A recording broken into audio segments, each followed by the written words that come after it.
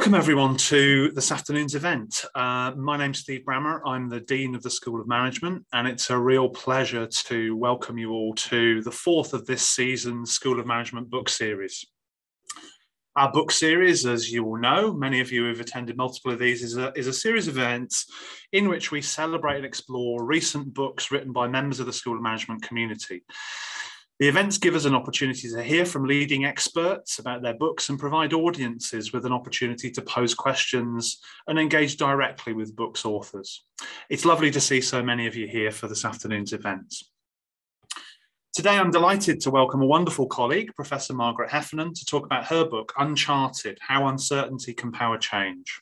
Let me just say a few words of introduction and welcome to Margaret. As well as being an all-round whirlwind and force of nature, Professor Margaret Heffernan is Professor of Practice here in the School of Management at the University of Bath. She's also lead faculty for the Forward Institute's Responsible Leadership Programme, and she chairs the boards of DAX and Film Bath and is a trustee of the Centre for Effective Dispute Resolution. Through Merrick & Co., Margaret also mentors CEOs and senior executives at major global organisations. Dr. Margaret Heffernan produced programmes for the BBC for 13 years. She then moved on to the US, where she spearheaded multimedia productions for Intuit, The Learning Company, and Standard & Poor's. She was Chief Executive of Information Corporation, Zine Zone Corporation, and then iCast, and was named one of the top 25 by Streaming Media magazine and one of the top 100 media executives by The Hollywood Reporter. The author of 6 books, Margaret's third book, Willful Blindness: Why We Ignore the Obvious at Our Peril, was named one of the most important business books of the decade by the Financial Times.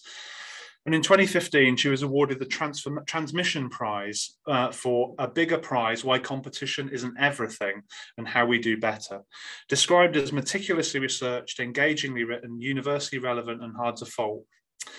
Her TED Talks have been seen by over 13 million people around the world and published beyond measure the big impact of small changes. Today, we talk about Uncharted: How Uncertainty Can Power Change, now available in all good bookstore and all digital providers. Welcome, Margaret. It's an enormous pleasure to have an opportunity for a conversation this afternoon. Hey, Steve. It's really nice to be together. So first up, I'm often intrigued as I talk to authors about a number of books about where the book came from, what motivated you to write it, you know, how does it fit within your canon, if you like, and who's the book targeted at?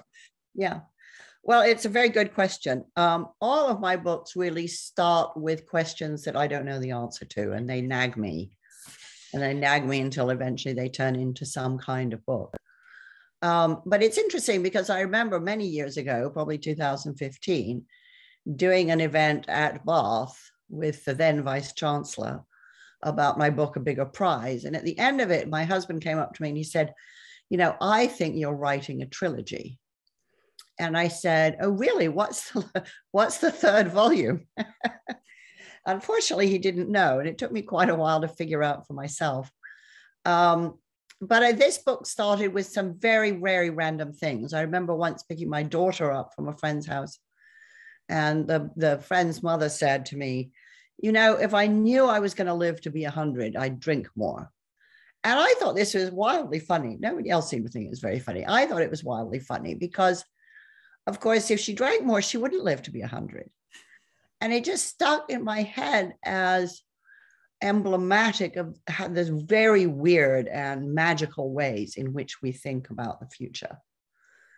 And then, you know, I think kind of frankly notorious Oxford Martin study came out about, what was it, you know, 38% of jobs were going to disappear by 2035. And everybody got all wildly excited. And I remember looking at that and thinking, well, this is ridiculous. You know, you can't get that kind of granular data over such a long time period. And everybody started talking about it. And then I read the paper, and the first line of which is pretty much, you know, we're trying out a new model, which means we haven't the faintest idea this stuff's real or not. But hey, it turned out to be great PR for Oxford Martin, for the authors.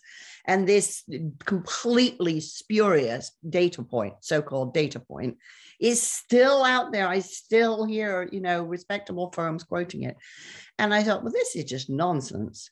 And because, I worked in the tech sector for a long time and still do, I mean, I just saw the kind of complete nonsense around AI and self-driving cars and thought, okay, there's something's going on here. And I think the thing that really nailed the thesis for me was reading Philip Tetlock's work, which I've read for years, where he said he really reckoned that the window for accurate forecasting these days, if you're super rigorous and you consult a very broad range of sources, you assign probabilities to your forecasts, and you're constantly tweaking that probability. And then when the event happens or doesn't happen, you go back and see what you got right and got wrong. If you're that rigorous, probably the horizon for accurate forecasting is about 400 days. And if, like the rest of us, you're not quite so rigorous, it's closer to 150 days. And I thought, hang on a second. The whole premise of modern management is forecast, plan, execute. It's a sort of three-legged stool. Well, if the first leg doesn't work, the whole thing doesn't work. And, and then I spent some time thinking, am I the only person who's seen this? I mean, why is everybody going on as if life is normal? Life is not normal. And that's really when the book started, standing up and banging on my face to be written. Fantastic, thanks. And certainly life is not normal and hasn't been normal for quite some time. So it's amazing. It is amazing how nobody wanted to hear it. Yeah, no, I can well imagine that, given all sorts of difficulties, some of which we'll touch upon. So you touched upon, you used the word then thesis. So share with us, if you would, the thesis of Uncharted. What's the big idea in a nutshell of the book? Sure. Well, the first third of the book is, I think, a pretty comprehensive takedown of the ways in which we traditionally think about the future. Economic models don't work. History doesn't repeat itself. Your genes will not decide or tell you what you're going to be when you grow up. And it's in the nature of complexity that we almost always have to make decisions before all the data's in. And so we have to make models, but the hot salient fact about models is they leave stuff out. So we can't predict, and we just need to get our heads around this.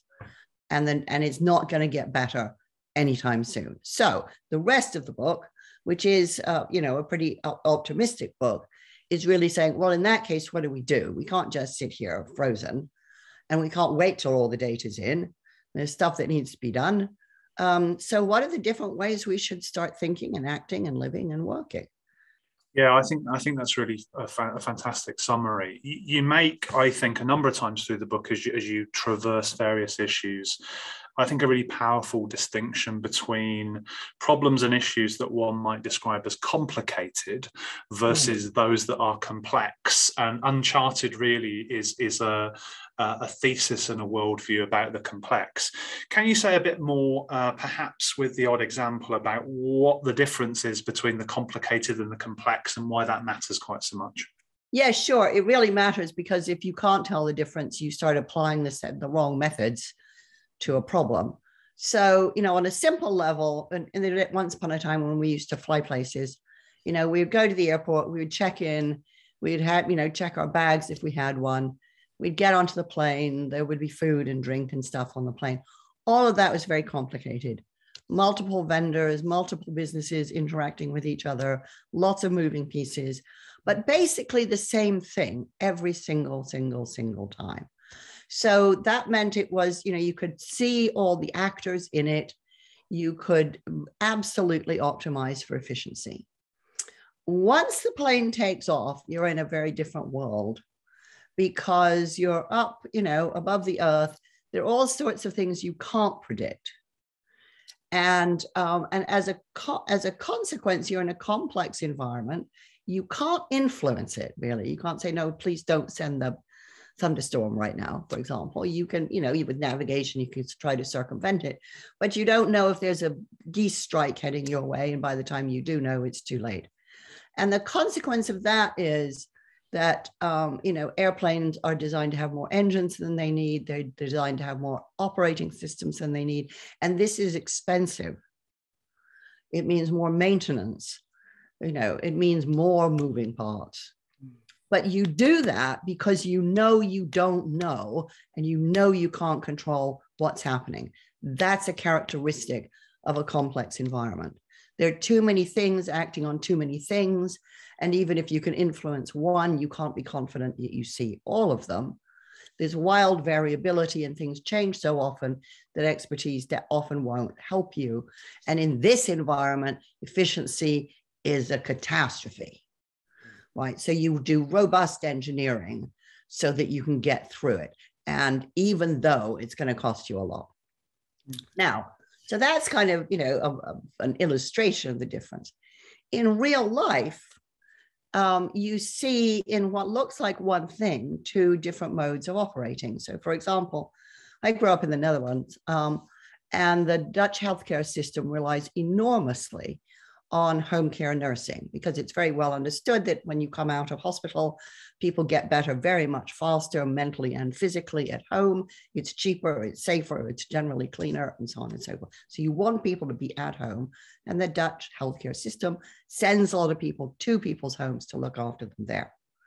Now, it used to be run very much as it is today in the UK, an industrialized model of medicine. So the insurance triggers the contract, which triggers the assignment of the nurse to the patient. That triggers a schedule, which is, visit this patient Monday in the morning for 5 minutes, Wednesday for 7 minutes, and Friday for 8 minutes. And it's all kind of planned out in advance for maximum efficiency of resources.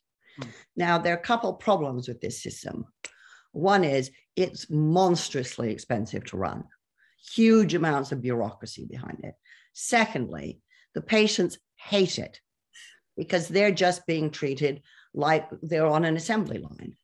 And the nurses hated it too, because they're just, robots in the assembly line.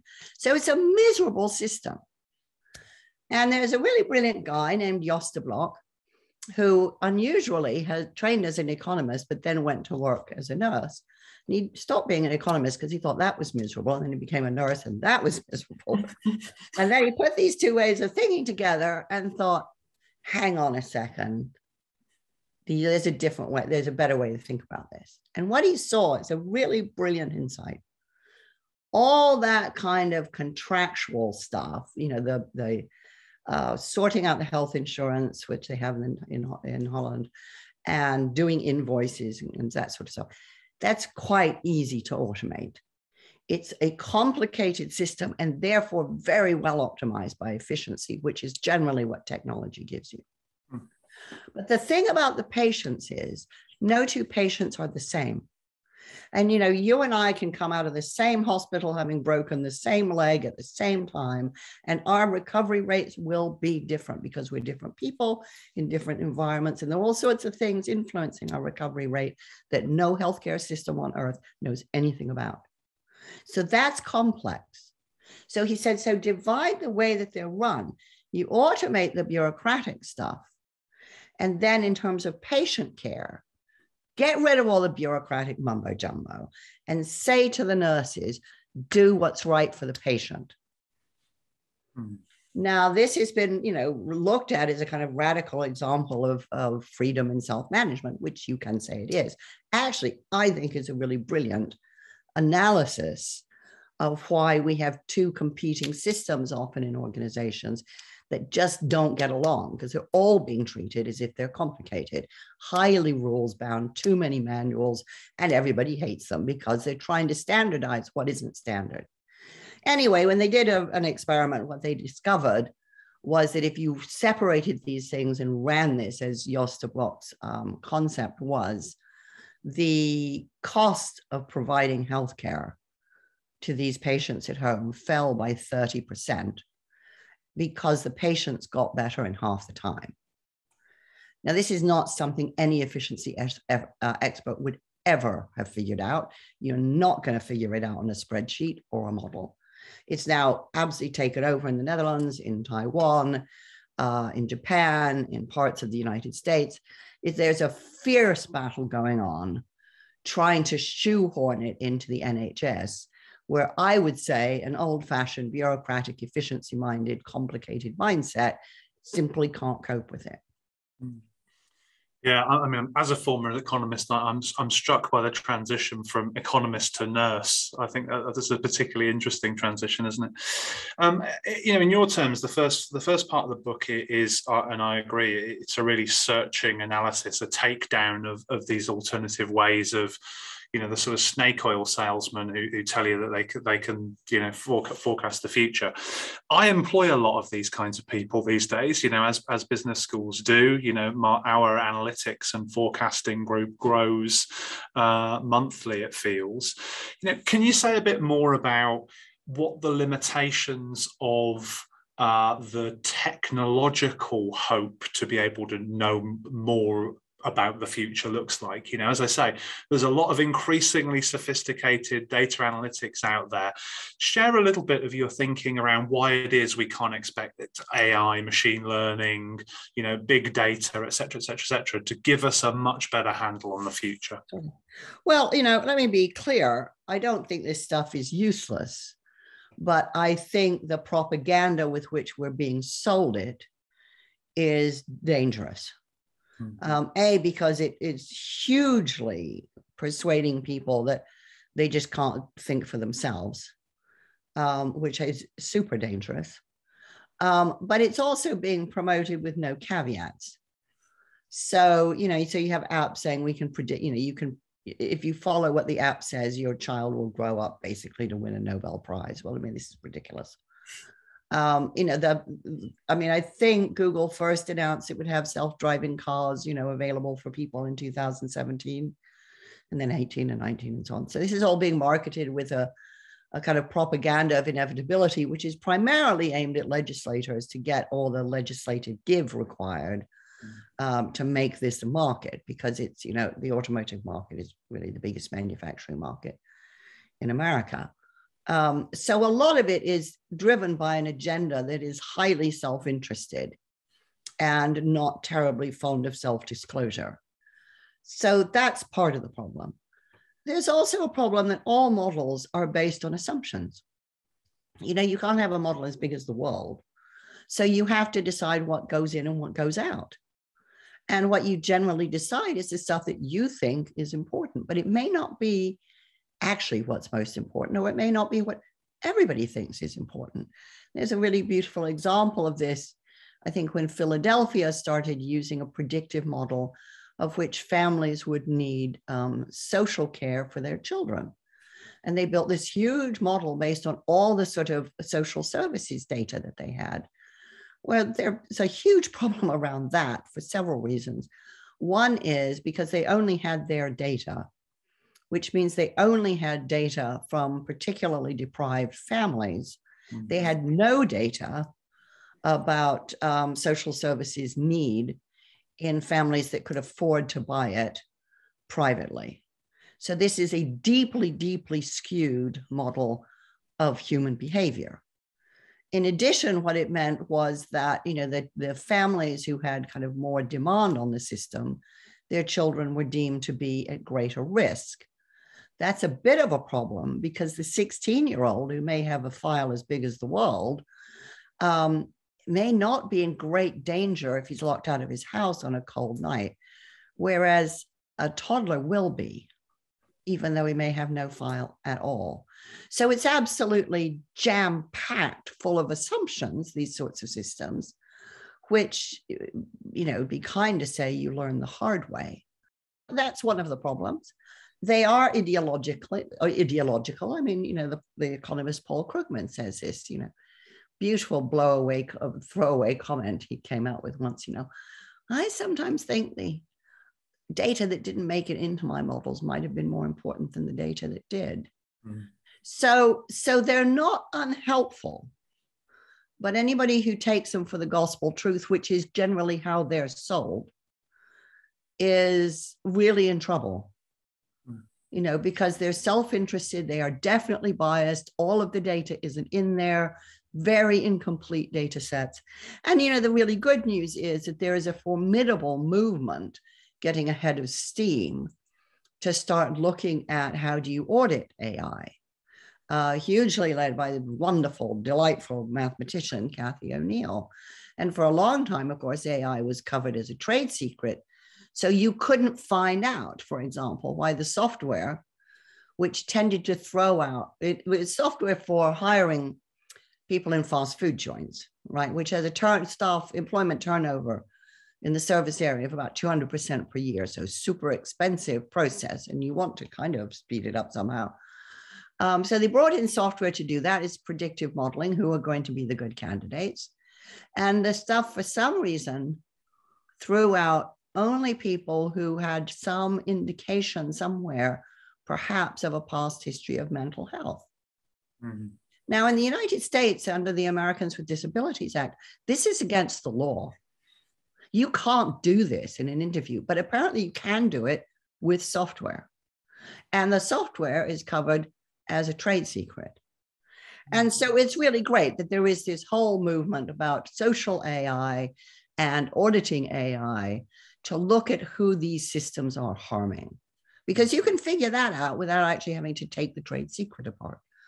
But I think what it means is that as much as this, multi-billion-dollar propaganda industry is persuading us that, oh no, tech knows everything, sit down, chill out, watch TV, you don't need to think anymore. The reality is we have to think more carefully and more astutely than ever if we're not going to be sold an ideological myth which seeks to make simple what is not. Yeah, I think that's a really powerful point. One might be slightly downcast about the complexity of the world that we face. And one of the things I was struck by in Uncharted is a number of times, a number of themes really say, actually, don't be as despondent as that. Be optimistic about and confident and in a sense kind of, there's something empowering about the fact that the world is complex if you view it in a certain way. Can you say a little bit about how, if we can't predict, at least at decent levels of range, what are the sources of optimism? How should we as individuals and organizations approach the complexity that we're faced with? Yeah. Well, I think the first thing is, is don't fall for the snake oil. And don't let the whole kind of rhetoric around prediction and behaviorism persuade you that, you really can't figure this out for yourself. That's the first thing. I think the second thing is we have to appreciate that actually human beings through history have been quite good at adapting and figuring stuff out for themselves. But a lot of that requires a creative capacity. And that means a use of imagination. That means being able to explore and wonder. It also means having the imagination to concoct experiments like the experiment that Jos de Blok conducted, where you kind of poke the system to see, well, if we did it a different way, how would that work? And, this is kind of thinking in action.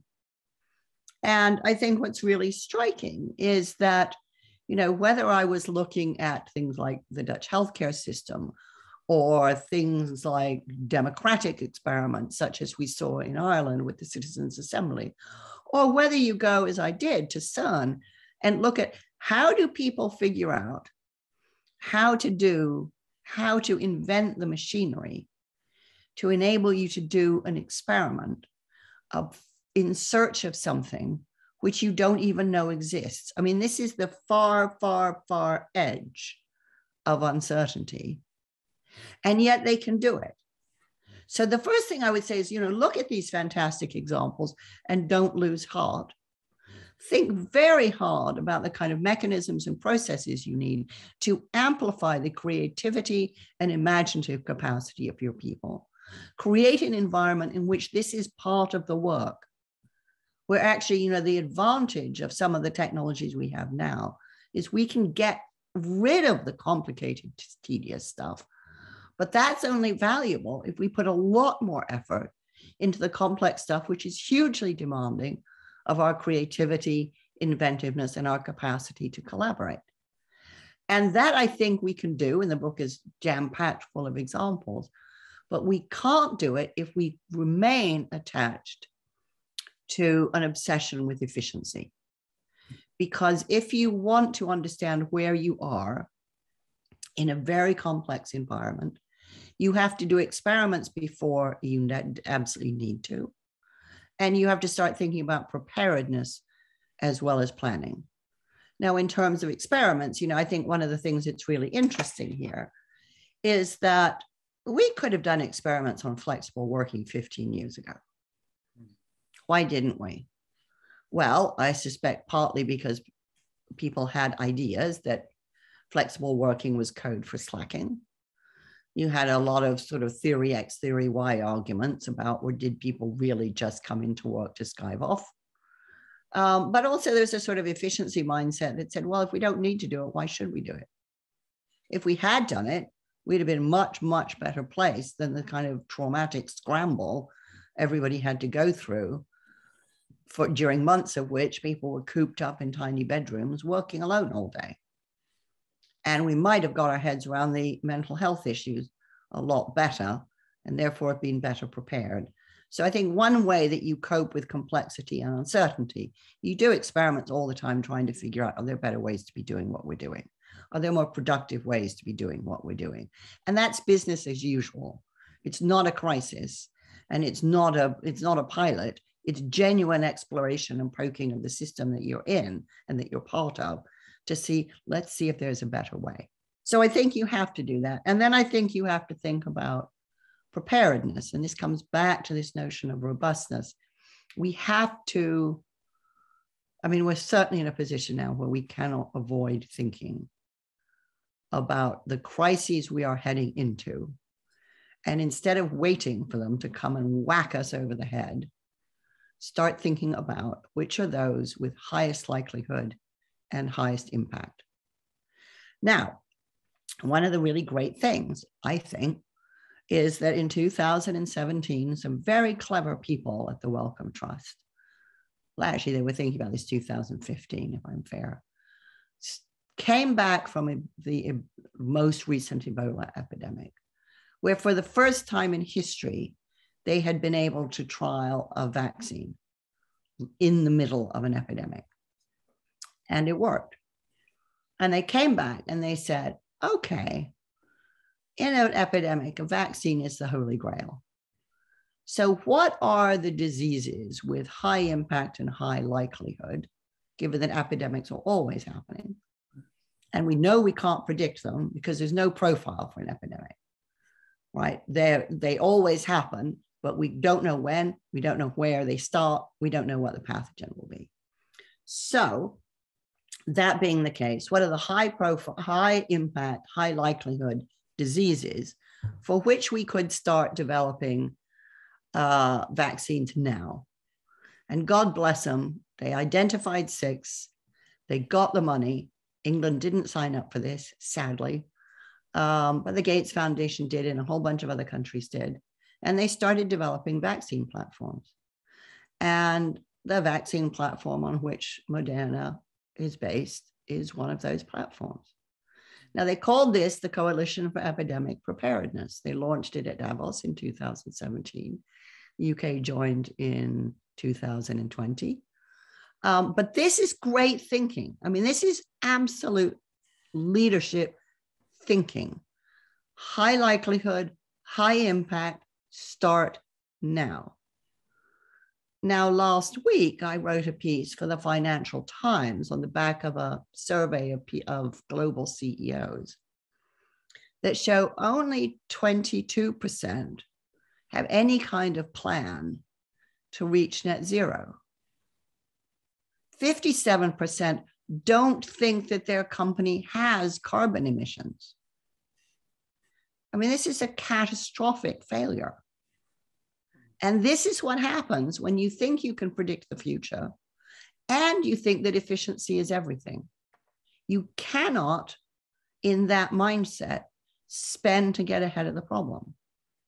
And that's, part of why I think our whole way of thinking about the future has really put us in very grave peril today. Yeah, I think powerful stuff. I was intrigued by what you just said about the role of leaders and leaderships in uncharted futures, and I wonder whether you could say a little bit about how you think, because I know much of your writing has been a reflection in some ways on leaders and leadership and their roles. I wonder whether you could share some of your thinking around what the roles and responsibilities of leaders and leadership are through uncharted environments. Well, I think the key is kind of in the word, which is the job of leadership is to lead, which is to be ahead. Sadly, I think we live in an age where most of our leaders would rather kind of hang out with the crowd, no matter what the crowd is. So it's a pretty stunning absence of leadership. It's quite hard these days to name people who are really taking a lead as far as sustainability is concerned. And it's always the same handful of companies. So I think in leadership, I think there are a couple of things that become really important. One is understanding the difference between complicated and complex. One is understanding that therefore the kind of industrial revolution model of management, which is forecast, plan, execute, optimize for efficiency, is way past its sell-by date. It'll solve some problem, but it won't solve your biggest problems. I think it requires a level of courage in terms of being honest and educating investors and consumers about what that actually means, instead of kind of hoping that somebody else will go first. But I think it also means that in a situation as complex as the one we're in now, there is no leader and there is no leadership team that can know enough. And so I think increasingly the job of leadership is to ask the right questions and convene the right people. And by that, I don't mean an elite of strategic thinkers. I don't read very many business books, but one of the ones that's really captured my attention is written by, somebody I met at the University of Bath, right? Christian Stadler, who's now at Warwick, a book he's written with some colleagues on open strategy, which basically says, there's strategic thinking all over your organization. Why aren't you using it? If you really want to get a multiple perspective on what's going on out there, you need to talk to the people who are out there. And it's a very practical book. It's very down to earth. It clearly resonates with people like myself who care deeply about democratic values within business. But I think what it speaks to is the need to involve more people in strategic thinking, definitely not just outsourcing it to people who aren't going to have to live with the consequences. But also it speaks to something really, I think, of increasing importance, which is as we are going through an age of crises, to which at the moment nobody can see an end, the decisions that leaders are going to make, obviously, they have to be sound and they have to be based on valid information and so on. But actually, if they're going to work, they have to be deemed to be legitimate.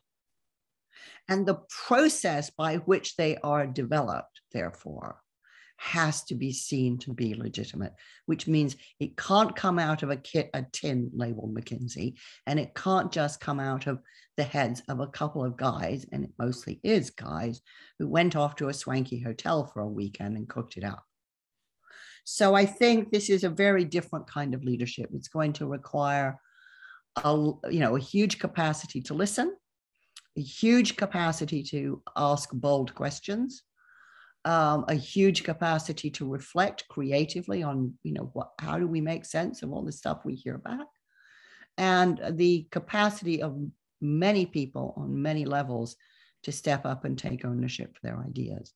So this is really, really different. And, I think the jury's out whether we can adapt in time to develop the kind of leadership we need to respond in time to the stuff that's heading our way. Yeah, I absolutely agree. I mean, it struck me as I read the book. I mean, a lot of the analysis I can really see resonating with individuals and with organizations who are thinking about how how we might approach the sort of uncertain environments, complex environments we face. But I was also struck by, at a variety of points, the profound implications of complexity for society as a sort of larger entity, if you like. You know, you think about trust and confidence in democracy, which you touch on a couple of times and we've touched on today. It feels to me complexity is really undermining trust and confidence in democratic institutions, for example. It also seems to me we've had something of a loss of community and solidarity in the face of that complexity. I wonder what your thinking is around, in a sense, how we as a society might approach these complex, uncertain environments. You know, we've talked a bit about leaders. What's our obligation as stakeholders in society in relation to those same kind of uncertainties? Yeah. Well, I mean, we may not like complexity, but we can't get rid of it, right? So we're kind of stuck with it. So we have to think more clearly about how we respond to it and what we lead people to expect from us. And I mean, my own view is we have brought people up to think that to every question there is a right answer. It's absolutely how our education system works for a long time. And that's unhelpful because to many, many questions, there are many, many, many answers. And if we leave it until pretty much a master's program before we start kind of digging into complexity and uncertainty, I think that's too late. I think we need to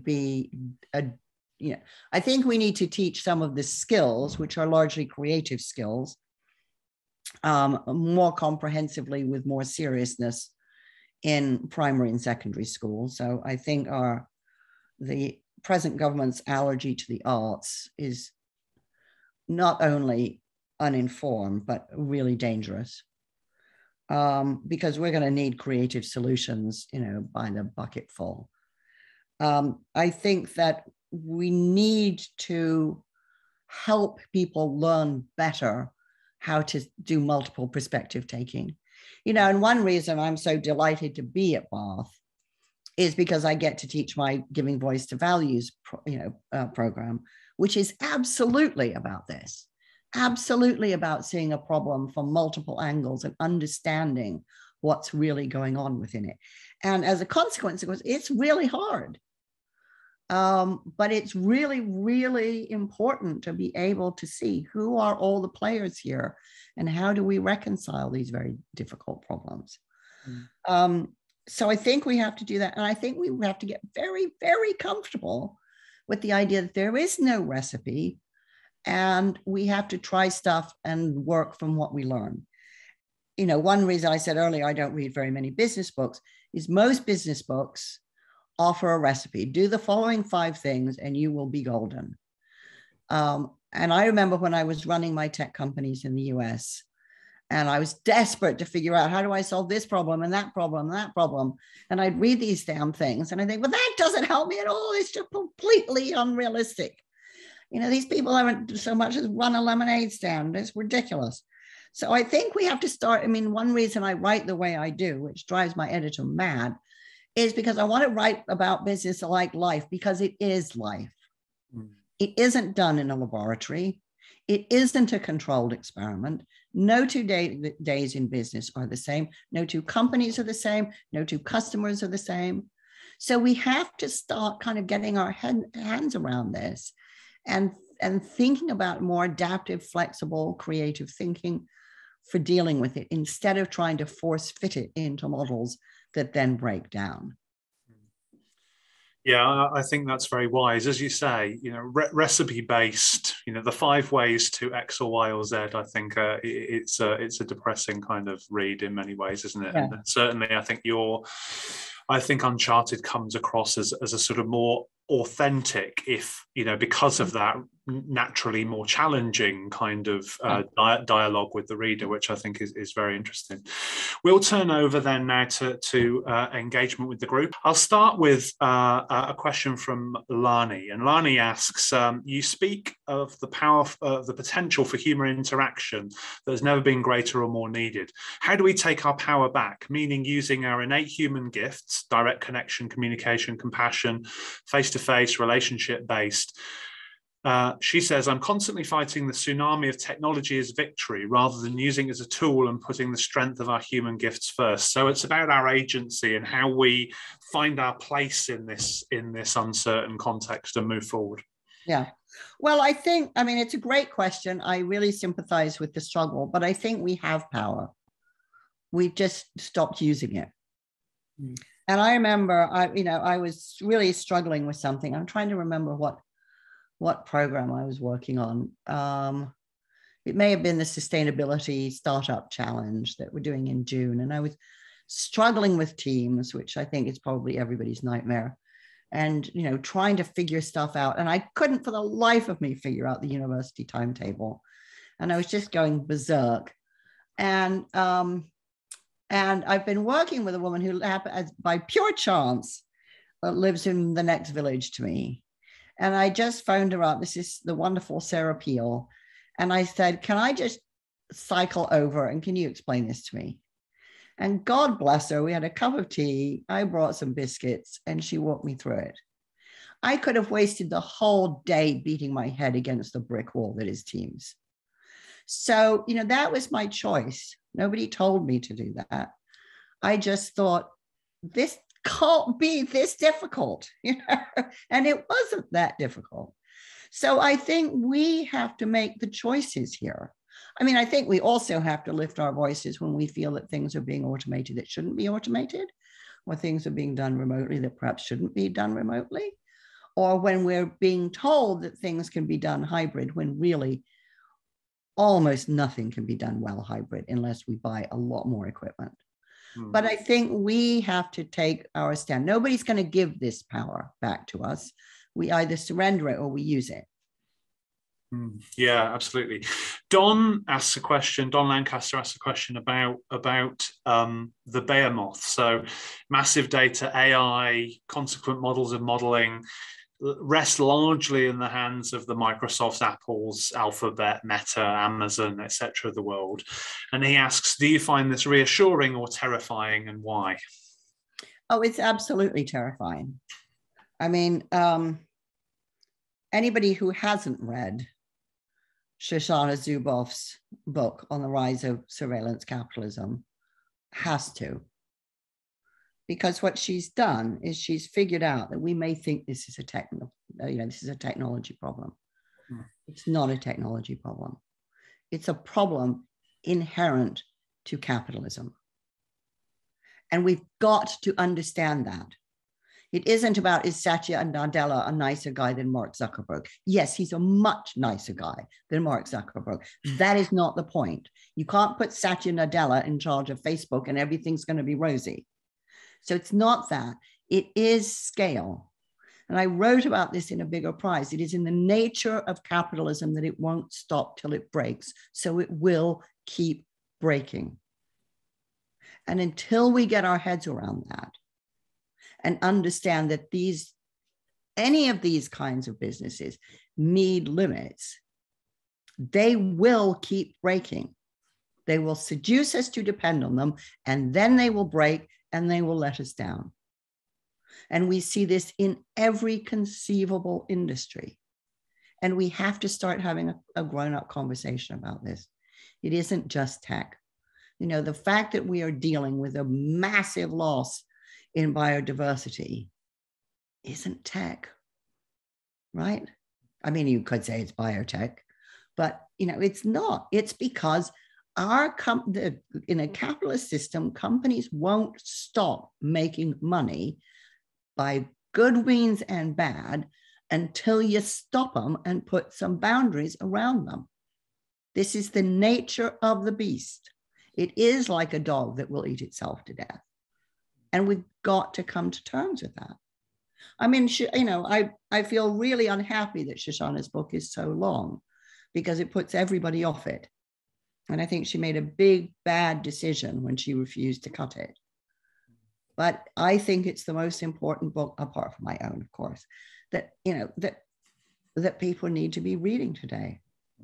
Because again, it comes back to this thing about, power and tech. We have the power. We are choosing at the moment not to use it. Yeah. Monia asks, I think, a really intriguing question around the capacities of different kinds of organizations to kind of embrace the experiment, be creative, scenario plan, think outside your traditional kind of frames kind of approach. And she says, many organizations are resource constrained, SMEs, public sector organizations, and so on. How can companies create capacity, space for creativity and reflection under those conditions? Large organizations have that. It seems fairly straightforward how they might pick up the lessons in Uncharted and run them forward. What about other kinds of organizations? What would you say to a dean of a school of management, for example, Margaret, about how we embrace the Uncharted way? Yeah. Well, I think, first of all, isn't it interesting that often it's the companies that are most constrained that are most creative, right? Why do people go and work in startups? Because there's no money, there's no perks, there's no certainty, and they're a hell of a lot of fun. What is it that makes it fun? The close relationships between people and the sense of shared mission, vision, daring, adventure. I mean, equally, I would say in public sector, there's a story in my book about a guy named Oliver Burrows, who was chief data officer at the Bank of England. And even though the Bank of England is the Bank of England, it is a public institution that is strangely enough not awash with their own money, right?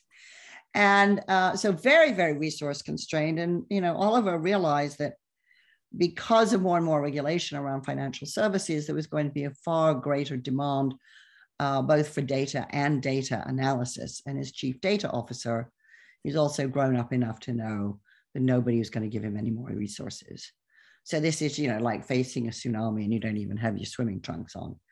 So he thought, he was tempted at first to do what everybody does, right? Take your senior leadership team away and to the swanky hotel and org charts and budgets and stuff and rearrange. And instead, he did a really beautiful experiment. He just brought everybody together and said, okay, this is where we are. And we're somehow going to have to find some way wildly to increase our own productivity. And I'm not going to be the person who's just going to tell everybody to work harder. So I need everybody's ideas. Now that in itself was an experiment, and everybody, a lot of his peers in the bank told him he was really playing with fire.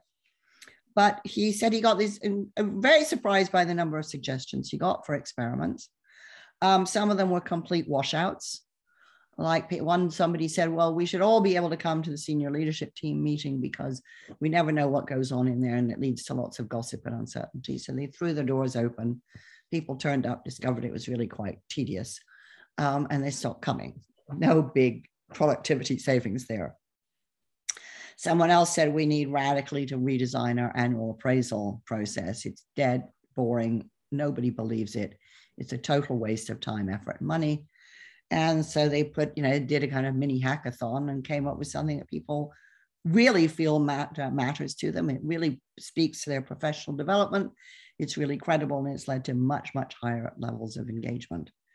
Some engineers in data coding said, I think if we coded the data differently, it would speed things up. So they took a sample batch and tried that and found a 10x improvement. Something which Oliver said to me, nobody in the senior leadership team would ever have even known to do. They're too far from the action. And as Gary Hamel says, it's well known in management that there's far more knowledge at the edge than at the center. So you're drawing in all this information from the edge to be able to figure out where there's capacity. And what Oliver said to me was, the thing that was the big experiment was doing the experiment. not knowing if it would deliver, which it really did. But also he said, I really used to think that strategy was just something for the higher ups. And I realized that actually there was really good thinking at every level of the organization.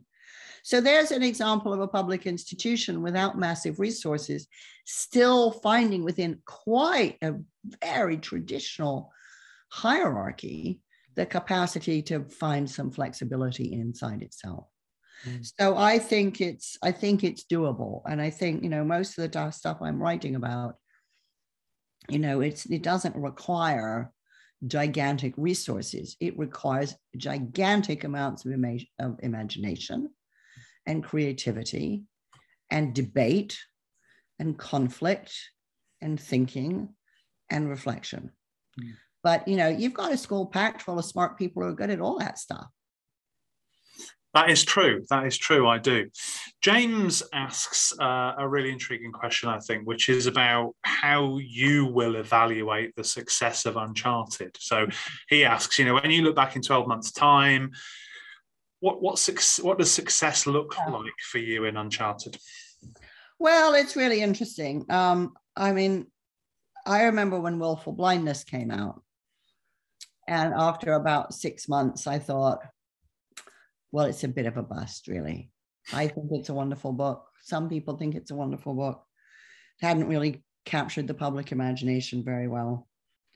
And then I think what happened is it got quoted in a select committee discussion about phone hacking. And then it got nominated for the FT prize. And then it's just gone on to, sell wildly.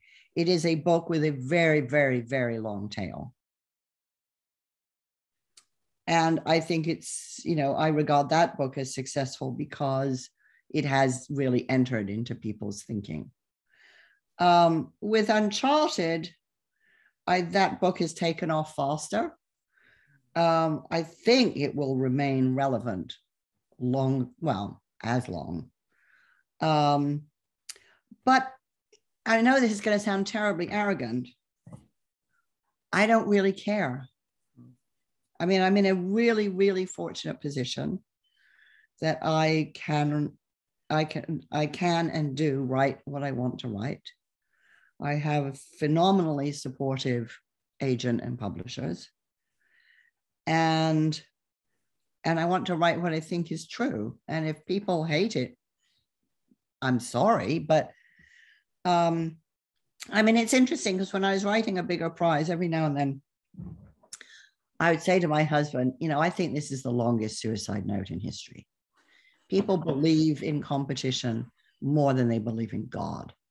And I'm writing this whole book saying it doesn't bring out the best in us. What am I thinking? Right? And he said, well, do you believe it? And I said, yes. He said, well, then go back and get back to work.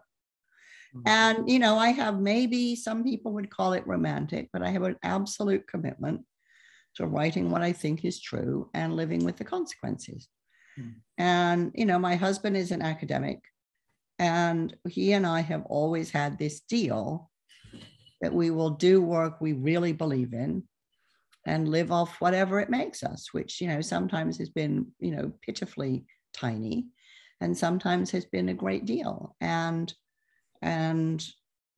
so that I just care about, in terms of the success of the book, did I fudge it or not? And I don't think I fudged it. Yeah, I would agree. As I said earlier, I think it's certainly a book that's written with intellectual integrity, in the sense it doesn't give very, very simple ways for people to think about complex things, because that's just not a realistic proposition at its fundamental thing. Yeah. Lucy, last question in our last few minutes then, asked a question that I had on my roster of questions, so that's good, which is about what comes next. So Uncharted is the end of the trilogy. Tell us a bit about, sat here today, what are the issues that are bugging you now that might be the genesis of what you write next? I think that, the issue that bugs me now, and it's very much in Uncharted, is social resilience and social capital. And I was at the Peter Drucker Forum in Vienna earlier, well, I guess last year. And there was a big thing on the future and turbulence and all that jazz. And then there was a very last question, which we weren't allowed to answer, which I was very frustrated by, which was, amidst all this chaos and mayhem, what on earth can we do to increase our capacity to maybe survive? And had I had time to answer, I would have said it's absolutely social capital. If we can't build the bonds between people, no amount of technology is going to save us. And so that's really forefront of my mind. And, I'm doing this rather crazy vertically integrated project on helping a village get to net zero. And the thing that's shouting at me loud and clear is that the process of getting to net zero is the process for building social capital. And it's one reason that draws people into it, because they get to know people that they've lived next door to and never talked to. And I think that's our best hope. I think it's the thing we need more than anything. Now, World Economic Forum will talk about social cohesion erosion, which is a horrible phrase. But, we have to address this, and it ain't going to be fixed by an app. It's going to be fixed by every conversation we have with every person. Well, that is an extraordinarily positive note on which to end today's session. So thank you very much, Margaret. I will flash the book again. It's a fantastic book. Genuinely recommend it. You can see all my notes in it. I love it when I see the stickies. Yeah, from my reading of the book over the last few weeks. Really enjoyed that.